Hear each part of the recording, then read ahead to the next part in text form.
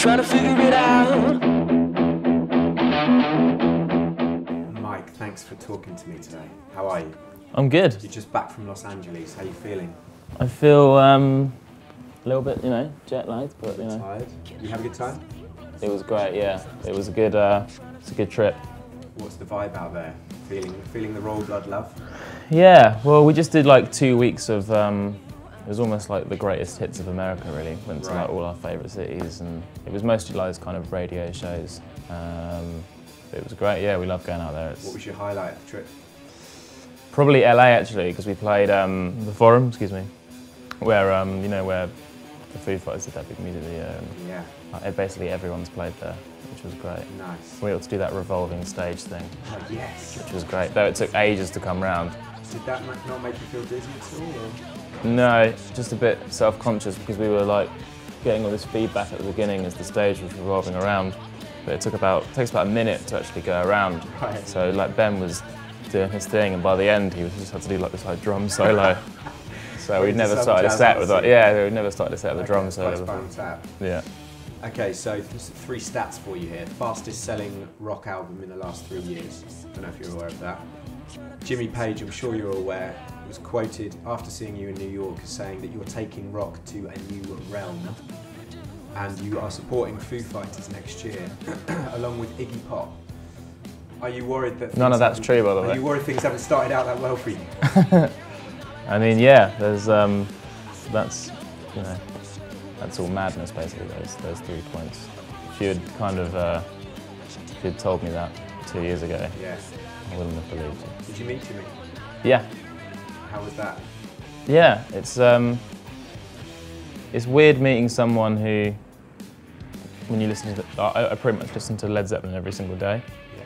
So meeting someone who effectively you don't actually know, but you Feel like you did. you feel like you do. Yeah, I like know the music so well.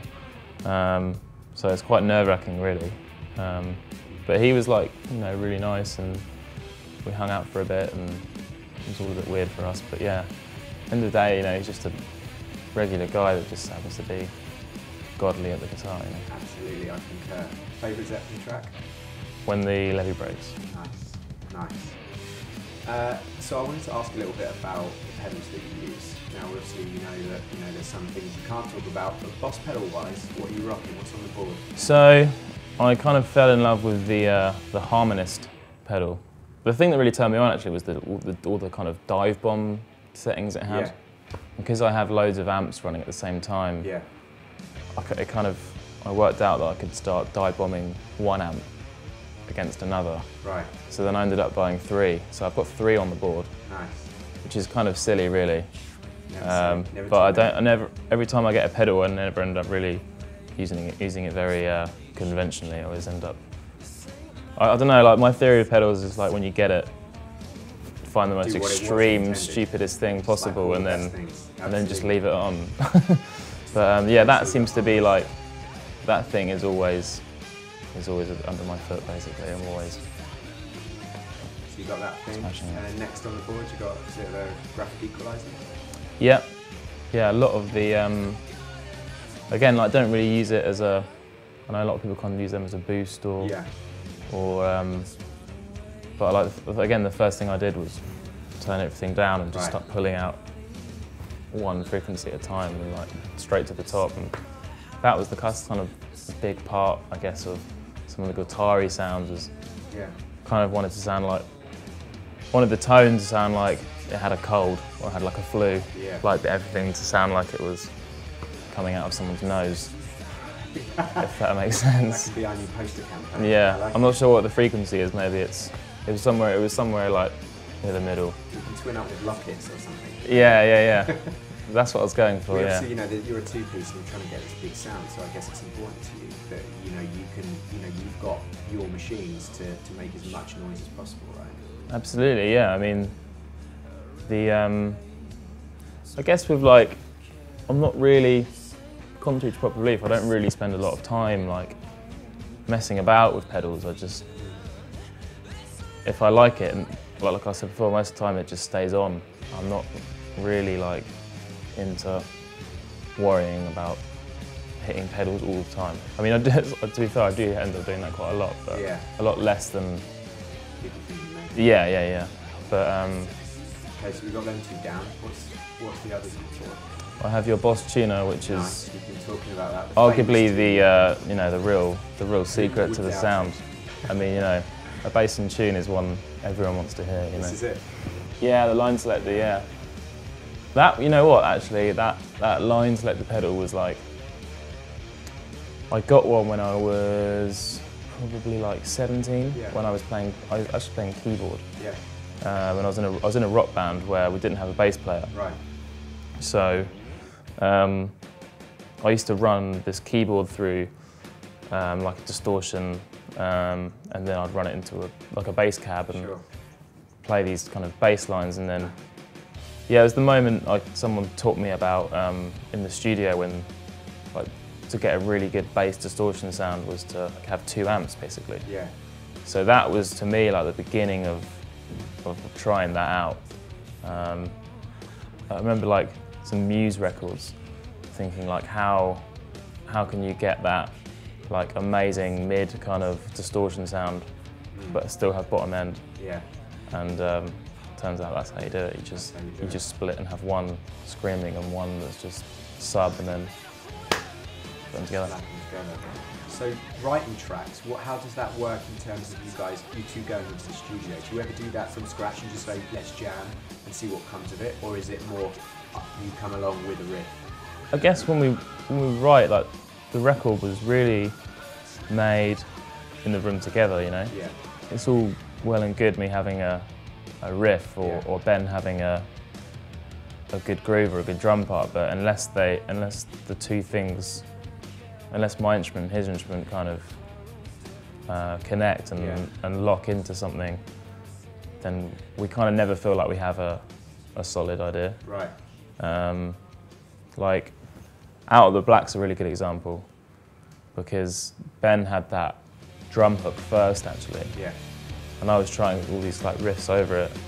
I think I was actually playing Loose Change over that. Right. This track called Loose Change, I was playing the riff over that. And then eventually I was like, I'm gonna just play 2 notes now. Nice. And I basically just copied. I basically ran out of ideas, so I was like, I'll just copy Ben. I love that amazing track came out of you running out of ideas. Yeah. Long may that continue. So did you ever consciously look at two-piece bands such as DFA or Melt Banana or the obvious ones like White Stripes and go, yeah, well, that's the way that I want it to go? No, and I never really. I mean, I love those bands, but I ended up being in a 2-piece accidentally, really. Once I started playing bass for a bit, I was in a few bands, but they weren't, just me and my mates basically. And there was a few, like, every week we'd go and meet up and jam together. And but I remember this one group I was in, the guitarist, couldn't be there one day, and I was already like messing about with octaves and using loads of amps. Then I just added another amp to the room basically. I think we had like 4 or something. It was stupid. Right. And that's when we were like, oh, let's just jam anyway. Let's just whatever. And that was probably the moment where I kind of realised I had sort of stumbled across something that could definitely be on its own, maybe. Yeah. But I wasn't really sold on the idea of making an entire band with just those ingredients. I was like, I mean, especially because I play keys, and like that's my first instrument. So I love harmonies and I love different parts, and so I was kind of, it wasn't a very attractive idea at the time to just have like one bass line, drums, and one vocal. I was like, well, I'm going to miss all these other things. But then, once I had that sound in my pocket and decided to start a band with Ben again, and we met up, it was, what he was doing was so great, and what I was playing was sort of so stupidly loud that the two, combined was like, well, I kind of feel like Ben's worth 2 people in the band. And then suddenly, for the first time, I guess I felt like I was worth like 2 people. So it didn't feel like a 2-piece. It felt like 4 of us. It certainly sounds like it's 4 of you up there. So, if you were able to go back to when this all started, when you first started out, what advice would you give your younger self? How old? Let's say 15. You could go back, have a chat with yourself. Would you give yourself any advice? Would you give yourself any tips about what you knew was coming up? It's hard, really. I mean, we just like started bands and played music because that was kind of what we did. That's just what we did to have fun. Yeah. We even used to like make EPs and recordings with bands that we never done a gig. We never, we never sat down and in someone's kitchen and went, right, let's try and make money. It was never like that. It was just like, well, it was just what we did. Some other kids went off and played football or squash, but... So it was almost a bonus that things started happening to you? Totally, yeah. I mean, I'm so lucky that I get to do this and nothing else. But I mean, we were playing music when we had regular jobs, and growing up like that, like that's just what you did. You went to work, and then in your spare time we did music. That's what we did to kind of, it was our leisure. So I don't know, yeah, I don't really know what advice I'd give. Maybe plug in a few more amps, I don't know. A few more amps, Yeah. Like can never hurt. Yeah. Well listen, more is more. I totally agree.